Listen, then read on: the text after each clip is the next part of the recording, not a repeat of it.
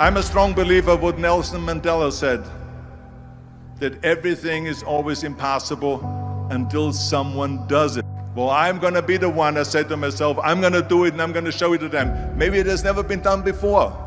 That's perfectly fine with me. But I'm going to do it. I felt that I was born for something special, for something unique, for something big. No one gets to where you are without working hard and being disciplined, having a clear vision and the drive and having the fire in the belly and having that want power and that willpower and all that stuff. The key thing is I think that you have this in you, that desire to grow, or you don't. Because that's where it all begins. We don't want to just be ordinary guys, and we are willing to put the effort into it. We are willing to make the sacrifices. We're willing to fight for it and to go and work for it and train for it and do all of this kind of stuff, and which takes hours and hours and hours of every day and discipline and all this stuff. And you guys don't just talk about it, you do it. 74% hate their job in America. Now, there's not much different when you come to Europe. The majority of people don't like what they're doing because they're really not doing it because they didn't have a goal and they followed this goal. They just aimlessly drift around, and then all of a sudden there's a job opening, so they get their job because you have to work. But then when you work, it's a chore. It's work. It's not fun. So if you think about, only a quarter of the people really enjoy what they're doing in life. That is unbelievable if you think about it. So I felt so blessed that I knew what I was doing. Do you know how great it felt that I knew where I was going?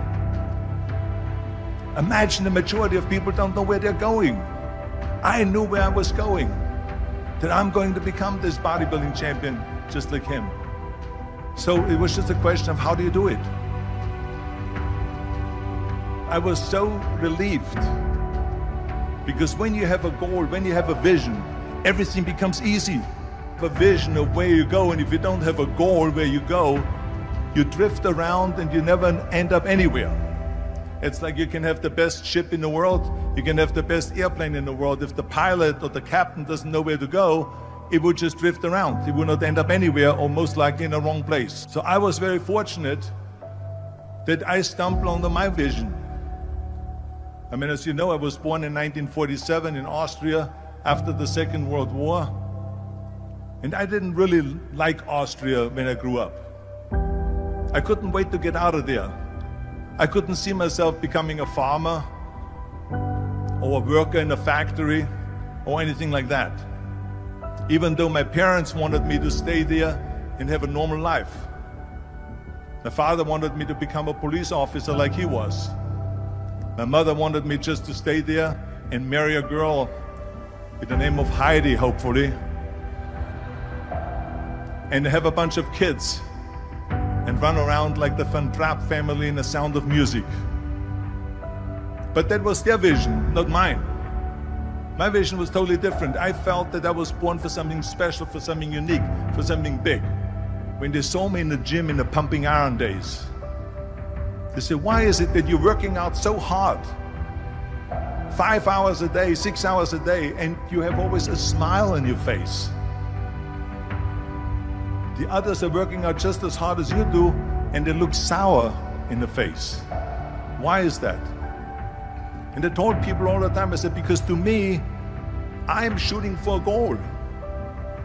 In front of me is the Mr. Universe title. So every rep that I do gets me closer to accomplishing that goal, to make this goal, this vision, turn into reality. Every single set that I do, every repetition, every weight that I lift will get me a step closer to turn this goal into reality. So I couldn't wait to do another 500-pound squat. I couldn't wait to do another 500-pound bench press. I couldn't wait to do another 2,000 reps of sit-ups. I couldn't wait for the next exercise. I hate Plan B. And I tell you why. Because we have so many doubters, as I've said earlier, the no-sayers. We have so many of those people that say no, and you can't do it, it's impossible. That is okay, because we just turn off as I said earlier, and we listen and we hear the no being a yes. You can't do it, you can do it, and all of that. So that is possible to do that amongst all the negative people around you. But when you start doubting yourself, that's very dangerous.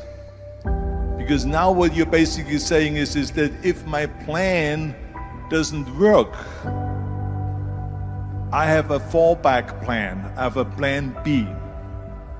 And that means that you start thinking about plan B, and every thought that you put into plan B, you're taking away now that thought and that energy from plan A.